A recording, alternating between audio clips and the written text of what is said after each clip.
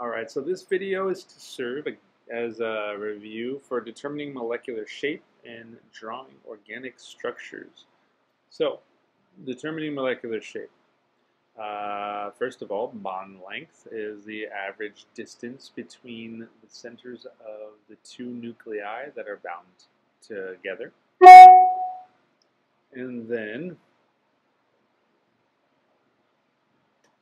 if we go across a period, we have a CH, NH, and OH bond. If we're comparing those, as we go from right to left, we have an increase in bond length. Okay, and so that's because we have a smaller atom for oxygen. And so here's a picture to kind of help you better understand that. If it's the distance between the two nuclei, if it's a smaller atom, they can just get closer together, and so that distance is going to be smaller. So that makes sense, right? Carbon being bigger than oxygen, bound to the same atom, hydrogen, is going to have a longer bond.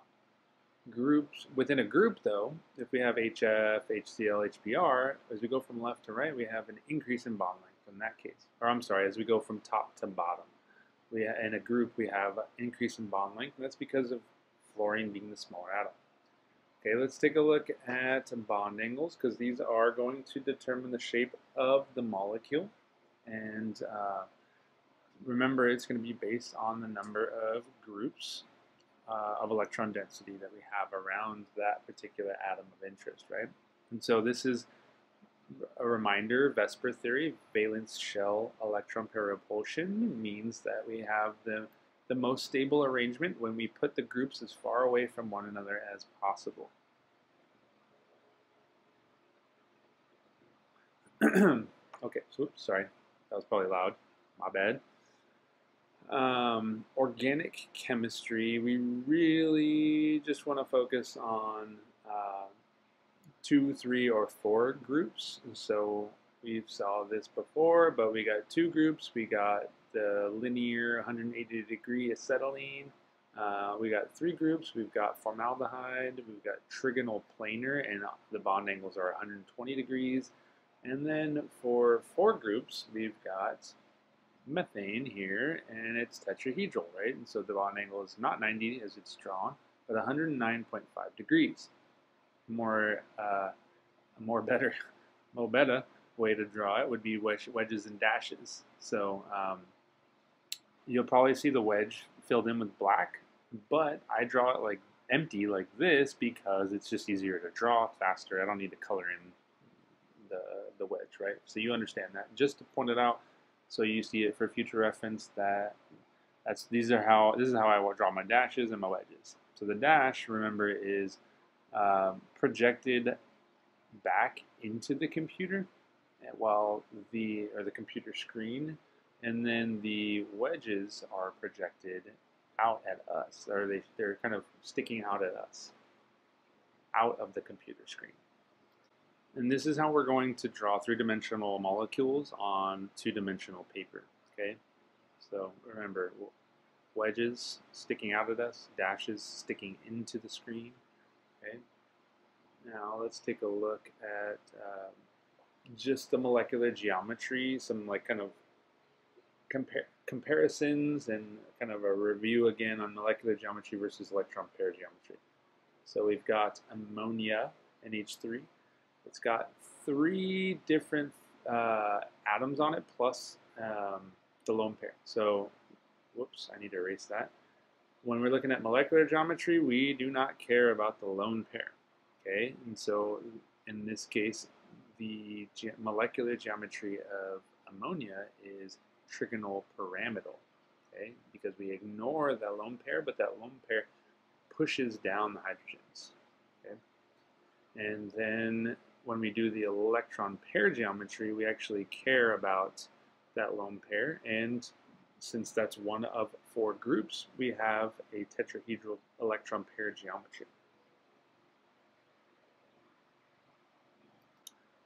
Alright, so let's take a look at another molecule. Here's water for you. If we're focusing on the molecular geometry, remember we don't care about the lone pairs and it's bent, but the electron pair geometry we do care, and there's 4 things around it, so it's tetrahedral. Okay? So now, drawing organic structures. Now, there's two different ways we can do this, okay? Now, this is the super fun way where you draw out every single bond. Oh my goodness. And it takes forever, and I get lazy, and the hydrogens start to fall apart and look like fours, or terrible fours. But there's a condensed structure, and there's also a skeletal structure. So the condensed structure, you can see, will have, we start from left to right, and we have a CH3 first, and then we have 4 subsequent CH2s, and so we write a CH2 with the parentheses around it and a subscript 4. And then the last CH3 we draw at the end, okay? All right, so the skeletal structure is way cooler because it's just boom, boom, boom, boom, boom. That's it right there, okay? So let's go over some more condensed, and then we'll go over some more skeletal, okay? So the condensed structures, as you can see, take forever to draw out, and we don't like to do those, and so that's why we're teaching you how to draw the skeletal or the condensed, the normal structures are take forever, and then the condensed and the skeletal are just make it way shorter, okay? So we always start from left to right. I'm going to highlight some portions in red, some portions in blue, and then leave some black. That way you can follow along to see what I'm writing down, okay? So the two on the left, those CH3 groups are pretty much looking the same, right? So we're going to put CH3 subscript 2, and then we're going to draw, so I want to draw our CH that's in blue, because that's what they're bound to. And then that thing is bound to an oxygen. Okay, and that oxygen's bound to a CH2, which is bound to another CH2 in blue, which is bound to a red CH2. And that red CH2 is bound to a black OH. Okay, so this is pretty much how we draw our condensed structures. We go from left to right, and that's it. We can simplify this CH2 sequence here by drawing a subscript 3 and as follows. So, okay. Now, this is definitely going to take some practice, so you're just going to have to look at some and try them again and keep going, and you'll get it eventually, but yeah, it doesn't come easy. Neither did riding a bike, right? So, let's take a look at these sequences right here. Okay, so we're going to have a variety of carbonyl compounds in organic chemistry, and we have to abbreviate them. So here are some examples of them. Carbonyl compounds are C double bond O compounds, okay? And so we've got an aldehyde, a ketone, carboxylic acid, and an ester. Looking at the upper left. So remember, when we're drawing the condensed formula, we start from left of the structure to the right. So we start with the CH3, and that CH3 is bound to a carbon, right? So we draw that carbon. That carbon is bound to a hydrogen from the aldehyde, and drawn in red. And then that portion is also bound to the oxygen, the carbonyl compound. The structure on the right is a little bit different. CH3CO now, and then the CH3 is on the end.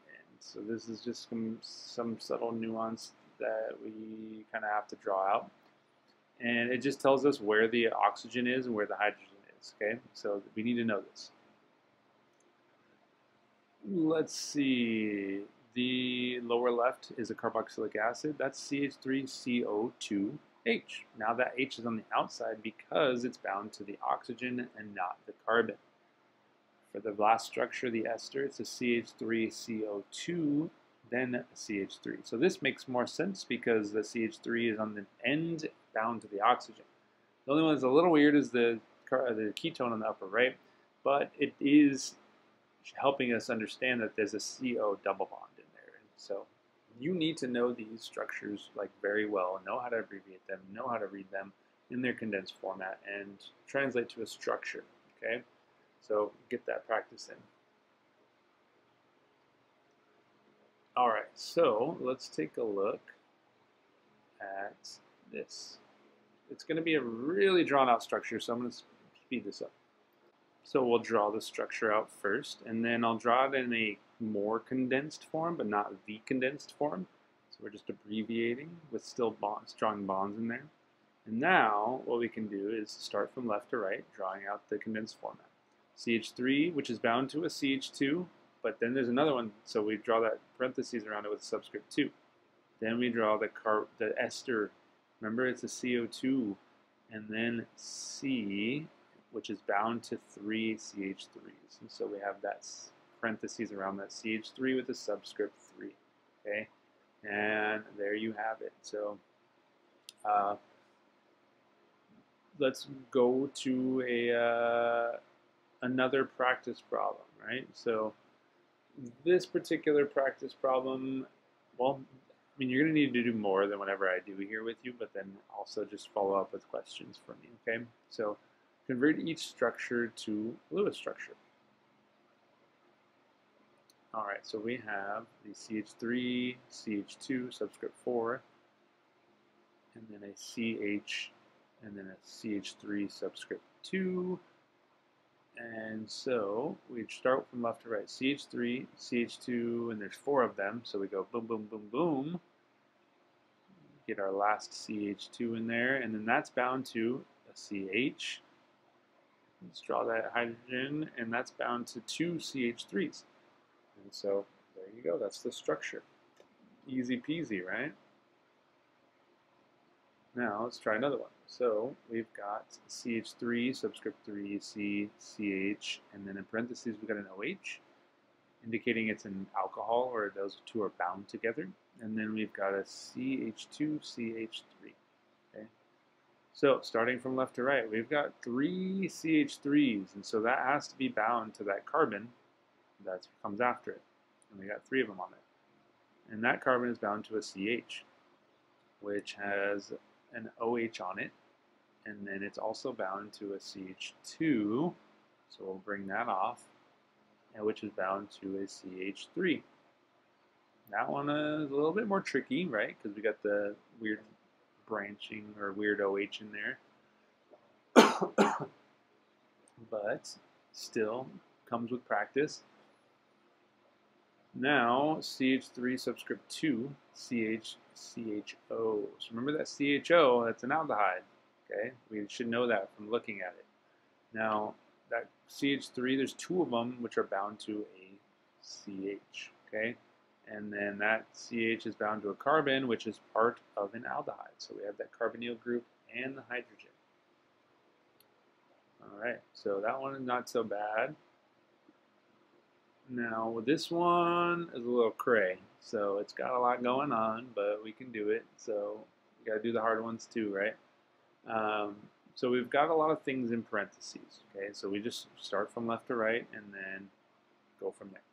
So the HOCH2 in parentheses 2, that's a group that's coming off of that CH. Okay, so we'll draw that CH first, and then we'll draw the CH2, which is closest to that carbon because in the way that it's drawn. And then at the end is the OH. And we've got 2 of those because it has a subscript 2. So we'll draw another one. Now, coming off that CH is a sequence of 3 CH2s. Okay, so boom, boom, boom.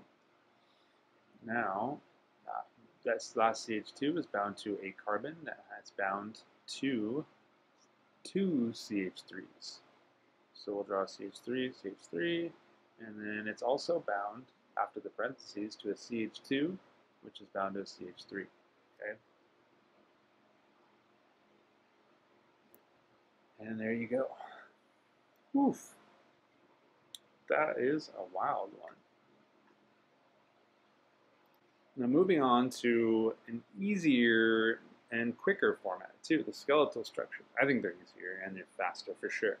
So skeletal structures, one, the carbons and the hydrogens are actually assumed when they're bound to one another, and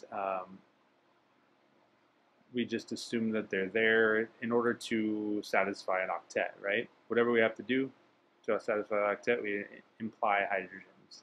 Okay, and then 2, the carbon is represented by the point at which 2 lines come together, okay?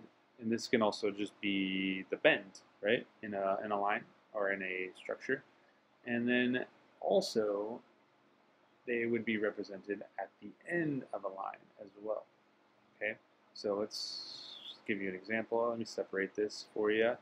Now, the point at which two lines meet could be like this. That one right there, that point right there, is the center point, is where the two lines are meeting, and it's bent. That line is bent, and that's where a carbon is. And then at the end, there's also carbons, and so it would look like that.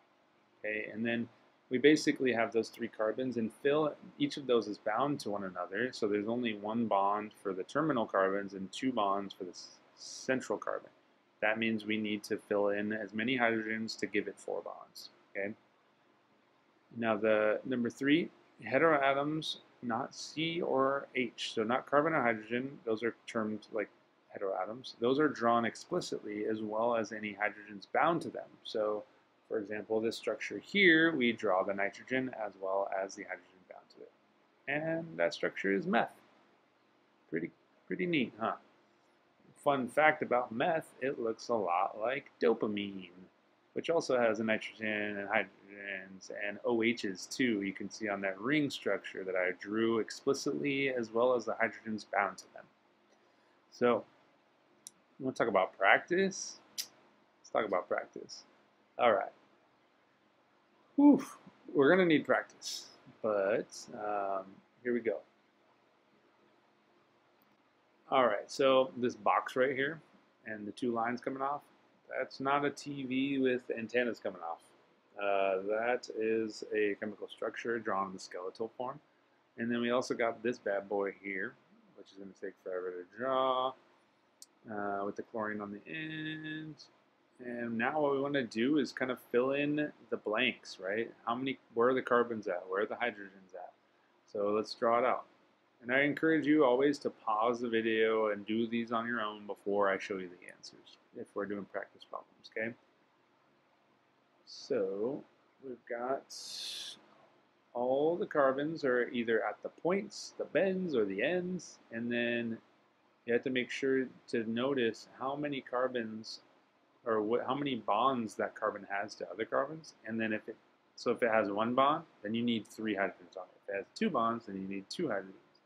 If it has 3 bonds to carbon, then you need 1 hydrogen. If it has 4 bonds to other carbons, then you don't need any hydrogens. Okay, and so here's the answer to this problem. Hopefully you were able to get that one as well. This one's a little trickier because you got to remember that there's 2 bonds on one side of the carbon with those double bonds, and then a single on the other side. So there's 1 hydrogen on each of those sp2 hybridized carbons, except for the one that has another methyl group on it. So there you go. That's that structure. All right, so let's try another problem. So what we want to do now, I'm going to draw out a couple structures. They're pretty big, so we're going to draw them out first, and then the question is how many hydrogens are on the highlighted atom. So after I draw the structures out, I will highlight them for you in whatever color, red or something. So we got this guy. You can see pretty, even with skeletal structures, or this like skeletal format, we can still, it takes a while to draw things out. All right, so how many hydrogens are on the highlighted atom? So let's highlight in red, this guy, boom, boom. All right, and then this one, this one, this one, and this one. Okay, so just for the name, the top structure is octanoxate, and then the bottom structure is avobenzone. Okay, so these are common ingredients in sunscreen, which, yeah, probably need a lot around here. So this far left structure, basically what you want to do is, or I'm sorry, the far left carbon, look at the carbon, see how many bonds it has, and then fill in the blanks for hydrogens to get up to 4, okay? And so hopefully you paused this and you got 3, 0, 1, 0, and then 1, 0, 0, and then 3. Okay, so remember, if you have 1 bond to the carbon already, then you can only have 4 total, so you can only have 3 hydrogens, and then that's the pattern for you. Okay. So I did tell you that they were these structures were um, sunscreen, chemicals found in sunscreen, right? So what do these structures have in common? You should ask yourself, why are they both uh, in sunscreen, right? So we're talking about bonding and structures and stuff like that. So this is why bonding and structure and bonding is really important, because it helps us understand how molecules can react and or work, and it can actually tell us why those molecules are good as sunscreens. And we'll definitely figure out stuff like that later, but you might have noticed that they both had rings in them with double bonds all over the place, right? That's one feature for sure. All right, so the next thing, skeletal structures with charged atoms. All right. Okay, so the first structure drawn up here, positive, and then the bottom one is negative. Okay, so the top structure is missing electrons because that's why it's positive, and then the bottom one is got too many, so it's negative. Okay, so fill in the blanks. The point at which the lines meet or bend is got a central carbon, and then we have terminal CH3s.